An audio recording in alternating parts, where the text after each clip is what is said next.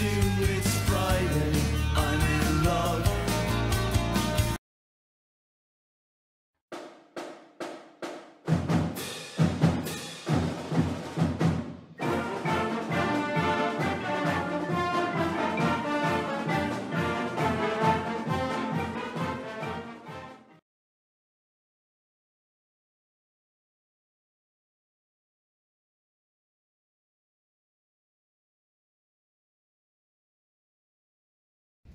I believe in myself and my ability to do my best. I will think, I will listen, I will participate in my own success.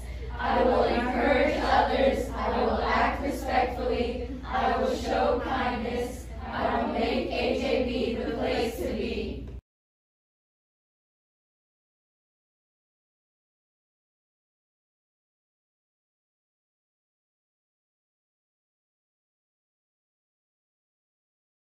Are you interested in a 2021-2022 AJB yearbook? If you buy it by Friday, September 24th, you only pay $35. See the yearbook flyer that you received during 6th period for more information, or ask Mrs. Ricks.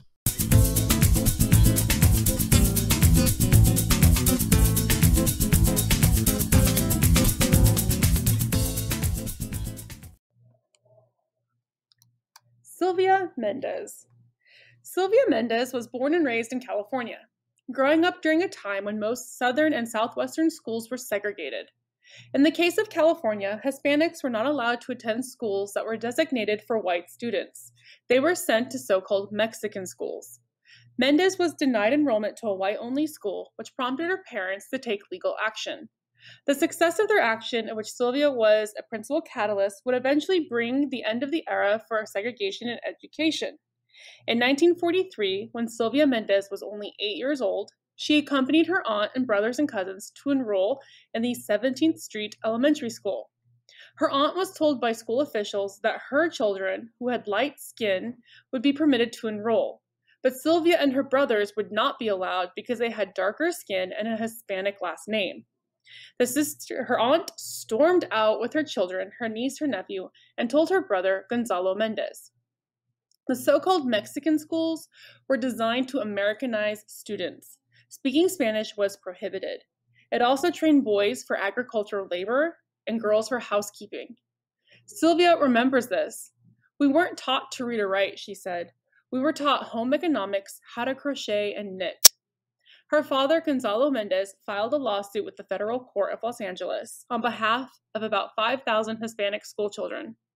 During the trial, the Westminster School Board insisted it was a language issue. However, their claim fell apart when Sylvia was asked to testify. Her testimony proved that the children spoke English and that Hispanic American students had the same capacity for learning as their white counterparts. On January 19th, in 1948, Mendez and her siblings were finally allowed to attend the 17th Street Elementary School, becoming the first Hispanics to attend an all-white school in California. The situation was not easy for her. Her white peers called her names and treated her poorly. She knew she had to succeed after her father fought so hard for her to attend the school. Mendez became a nurse and retired after working for 33 years in her field. The success of Mendez versus Westminster made California the first state in the nation to end segregation in schools, paving the way for the better-known Brown versus Board of Education 7 years later. On April 14th in 2007, the U.S. Postal Service unveiled a stamp commemorating the case. Sylvia was awarded the Presidential Medal of Freedom in February 15th, 2011. This is an award given by the president to recognize people who have made a contribution to the society of the United States, world peace, or cultural or other significant public-private endeavor. "When I got this award, I couldn't stop crying," Sylvia said, "because I was thinking of my mother and my father, and they were finally getting the thanks they deserved. This is not mine, but theirs. They stood up against the establishment." Today, Sylvia Mendez continues to do educational programs for youth across the country. Question: what state does Sylvia Mendez live in? Remember, when you submit your answer, to include your first and last name, your grade, and your answer. Good luck!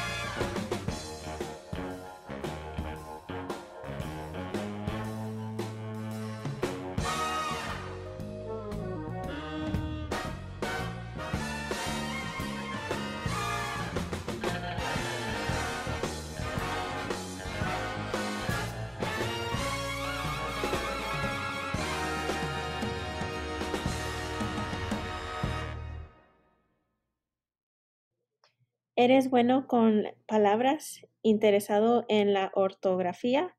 Estamos teniendo un concurso de ortografía en español. Cualquier estudiante interesado necesita ver a la señora Martínez en el cuarto 310 durante la hora de tag el viernes 24 de septiembre.